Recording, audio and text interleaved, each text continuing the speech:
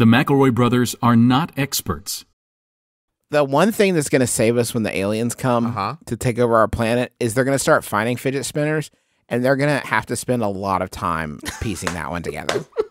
I'm serious, Greeblord. Look. No, I've told you. They all have them. They must be weapons. They must be weapons or something. You spin it, and that's it. No. Well, what's the next thing that it... No, there's no next thing. You spin it, and that's it. And while they're distracted, I sneak up with them with a shard of glass. Stab them. Stab them right in the back. God, what happened to all the knives? I was in my cage, and I broke out, and I'm doing just fine. I'm sure the glass will be enough to protect them. Look at their fleshy bodies. Surprise, motherfucker. Shing, what do you do? Splurge. Earth is defended. And I pick up the fidget spinner and spin it, and the credits come out of it.